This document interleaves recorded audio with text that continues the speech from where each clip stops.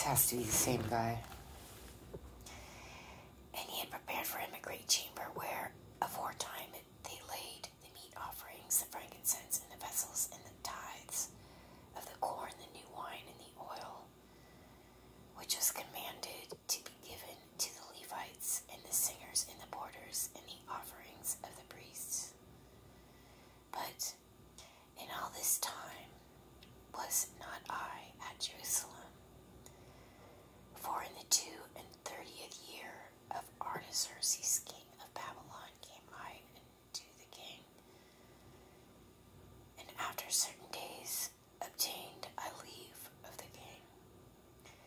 And I came to Jerusalem and understood of the evil that Eliashib did for Tobiah, in preparing him a chamber in the courts of the house of God. This guy,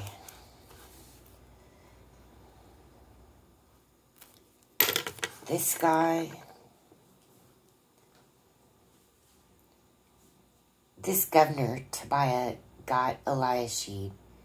He manipulated him into making him a special little hut in the tabernacle. This guy, there's 4 people. This is how I'm going to remember this chapter. These Ezra and Nehemiah. But these horrible lawyer counselors. Shimshai, Rehum, Sanballat, and this Tobiah. Let's see what else. I hope he gets it. And it grieved me sore, therefore I cast forth all the household stuff of Tobiah out of the chamber. Good. I hope that's not all he does. It's all we've heard about. These evil, look at this guy, Tobiah, was laughing, mocking when they were building the wall, when they were putting Jerusalem back up. And now he has moved into the tabernacle. This guy, he is satanic. He's demonic. Yep. Then I commanded, and they cleansed the chambers, and thither I brought again the vessels of the house of God with the meat offering and the frankincense. And I perceived that the portions of the Levites had not been given them, for the Levites and the singers that did the work were fled, every one to his field. Uh-oh.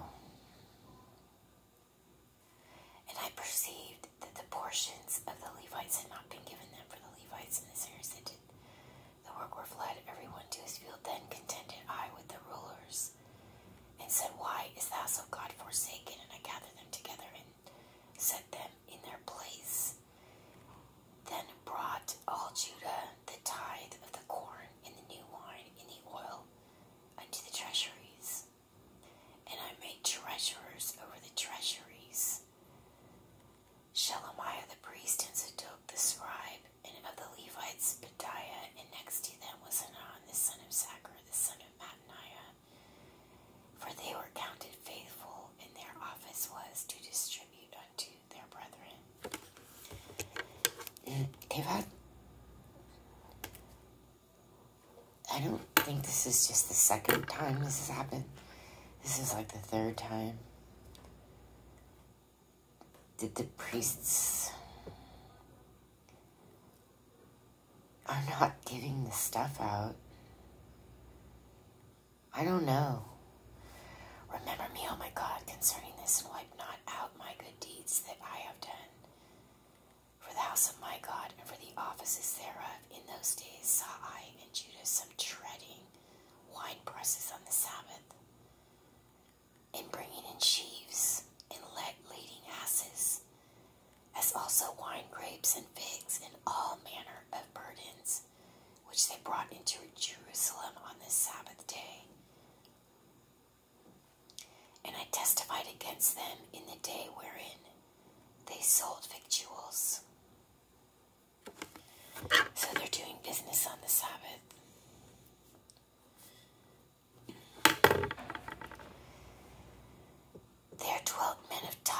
also therein which brought fish in all manner of ware, and sold on the Sabbath unto the children of Judah and in Jerusalem. Then I contended with the nobles of Judah, and said unto them, What evil thing is this that ye do, and profane the Sabbath day? Did not your fathers thus, and did not our God bring all this evil upon us, and upon this city?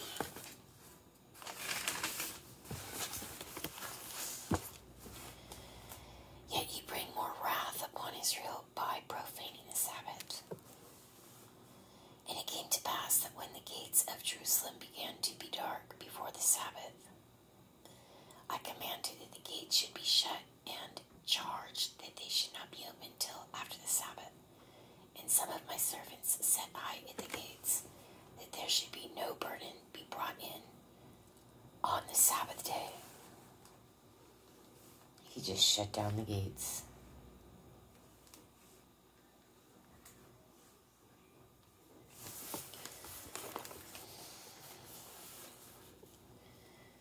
So the merchants and sellers of all kind of ware lodged without Jerusalem once or twice. Then I testified against them, and said unto them, Why lodge ye about the wall? If ye do so again, I will lay hands on you. From that time forth came they no more on the Sabbath.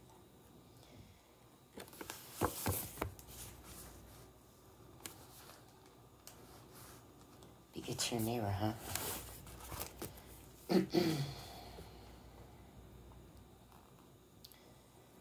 Love your neighbor. Nope. He said, nope, I'm going to lay hands on you. Get away from the wall. It's the Sabbath. Nope. And I commanded the Levites that they should cleanse themselves, and that they should come and keep the gates to sanctify the Sabbath day. Remember me, O my God, concerning this also, and spare me according to the greatness of thy mercy. In those days also saw I Jews that had married wives of Ashdod, of Ammon, and of Moab.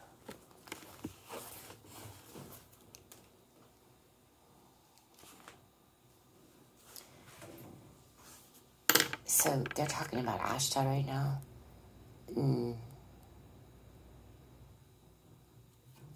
That is part of Israel somehow now. It used to be a separate place, I guess.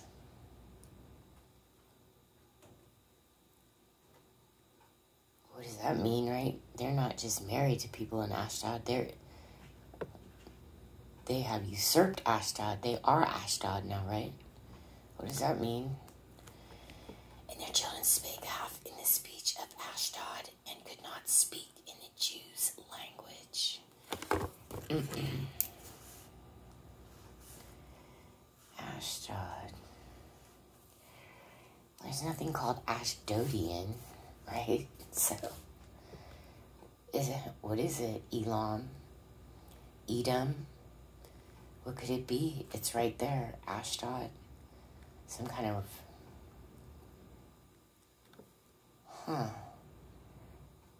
Like Anakian language? What is Ashdod?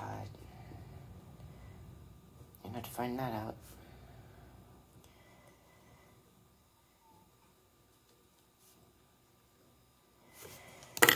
Probably just Phoenician, you know, like Tyre and Sidon.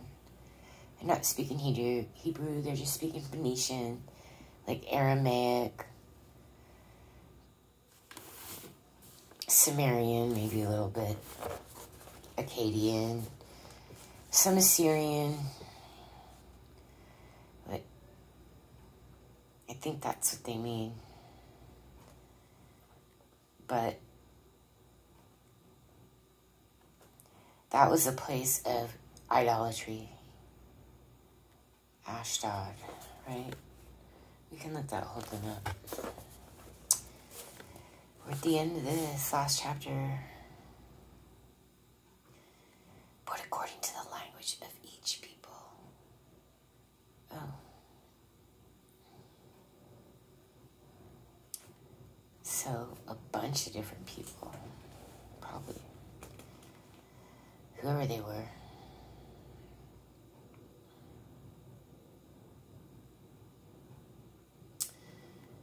And I contended with them and cursed them and smote certain of them and plucked off their hair and made them swear by God, saying, Ye shall not give your daughters unto their sons, nor take their daughters unto your sons, or for yourselves.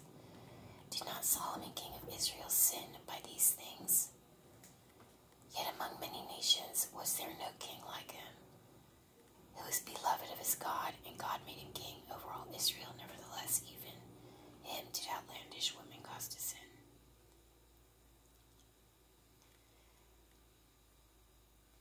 Shall we then hearken? That's a good study too, right? Outlandish. I've heard that word a lot in my life. Like, people are like, oh, that's just outlandish. That's just unacceptable. In that way, right? But this is what it means. Outlandish. People not from your land. Outlandish. People you're not supposed to be... People you're supposed to be separated from.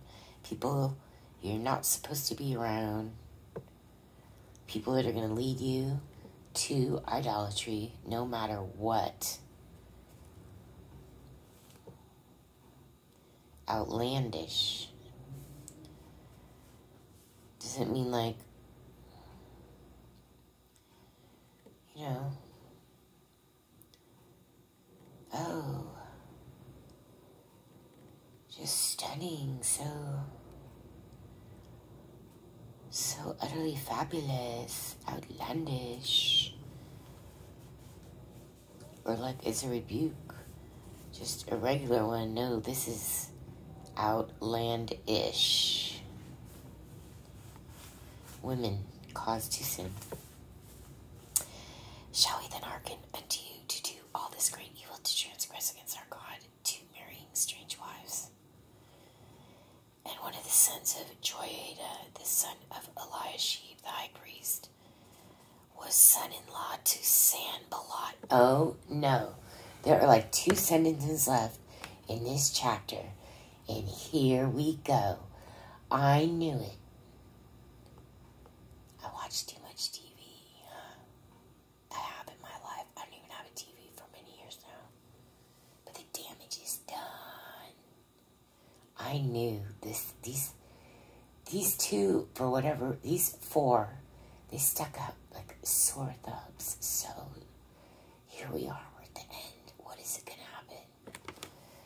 Tobiah, that guy had the nerve to set up he had like a special little place in the temple.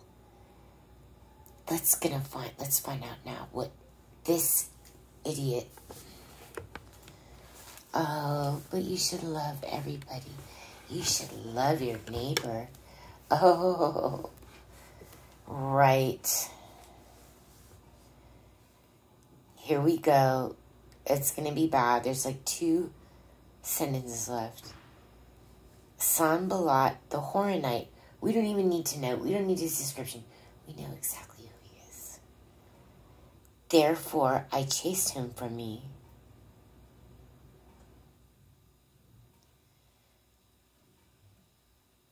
So, is that it?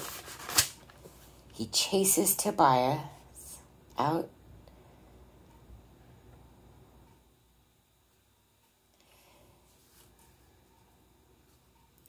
He cast forth the household stuff of Tobiah out of the chamber, and he cleansed it. But this guy gets chased. That's it. They are devils. They are so devilish. They are. I chased him from me. They are like attached to these 2 chapters. These stumbling blocks.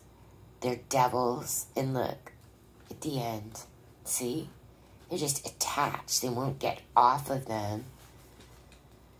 He's like, I had to throw out one of their stuff, chase this guy. Okay, remember then, oh my God, because they have defiled the priesthood and the covenant of the priesthood and of the Levites. Okay, do you see what's happening? So, after all these years, the first two got whatever Artaxerxes it was to order them to stop building anything, stop building the wall for no reason. They're just lawyers. They have no business. They are demonic, right? There's no reason. So then some years pass, and Nehemiah, they were fighting with him, and that one weirdo, was it Sanballat, goes, you need to come over here. He writes 5 letters to him. We need to talk. We need to talk. We need to talk. No, we don't.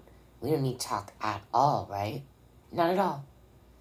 And they're just demonic. There's no explanation. Jealousy, hatred, there's no explanation. And so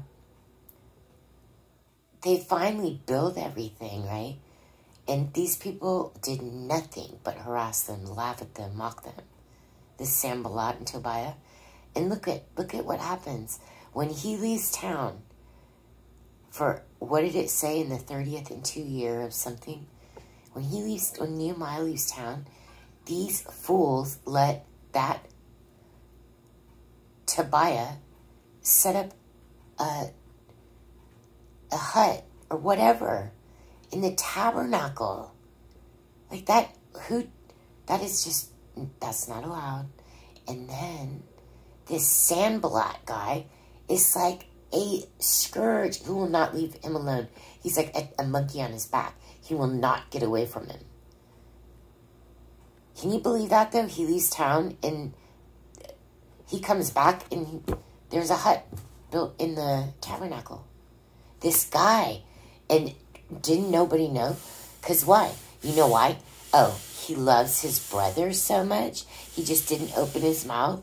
He just went about his business to keep building. These people are like cockroaches. They're like demons.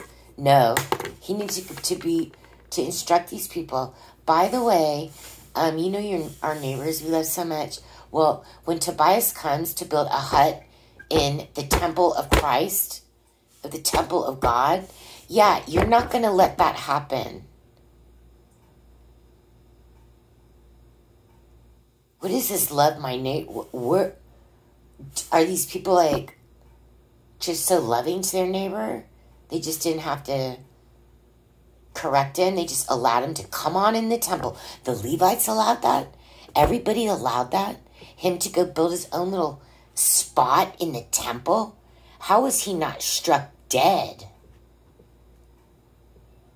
I guess he didn't touch things he shouldn't have touched. But I don't know how he was struck dead just going in there. I really don't. And this other guy, Sanballat, he is like an absolute demon. You hear about him all the way at the end. And you know what? This is so satanic and demonized, right? Well, it's always 2 of them in a pair, right? We've seen this now. The first 2 and then these 2. And it'll never end. It's a constant pattern. And no.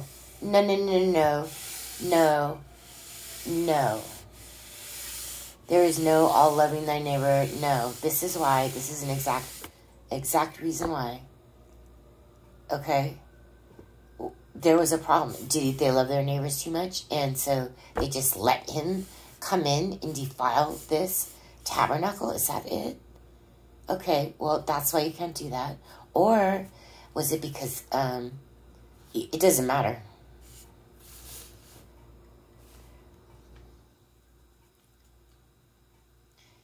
Thus cleansed I from all strangers and appointed the wards of the priests and the Levites, every one in his business, and for the wood offering at times appointed, and for the first fruits remember me, O my God, for good.